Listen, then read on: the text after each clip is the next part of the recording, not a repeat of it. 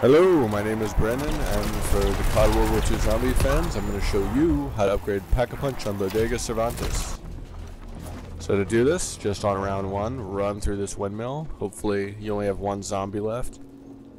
And you're going to look over at this bridge. Now if you have a scope on, preferably 4 times or above, you'll be able to see a little target there on the bridge. Once you shoot it, you're going to do a little shooting gallery mini game, and I must warn you, zombies will not leave you alone for this. So best to have shell shock candy. You're going to be dealing with a lot of flinch on every shot. After you knock all of them down, the upgrade part is going to just kind of teleport. It'll appear at your feet down here in this fruit, and now when you go to Pack-a-Punch, you can now Pack-a-Punch your Tesla gun and your melee weapons. So, odds are you probably have to play this solo, because, let's face it, if you're on PC, there aren't many of us left. So, a good solo loadout for this is extended bags on your M1 carbine with the 4x scope, S mines, and a shell shock with at least sustain zone, just to make this a little bit easier. Shooting really doesn't take that long, maybe 20-30 seconds. What I like to do is save the first zombie on round 1, lead it as far away as possible, and then plant an S mine near the windmill that will eventually kill it. Before I kill it, I'm going to start the gallery. Once round 2 starts, I'm going to pop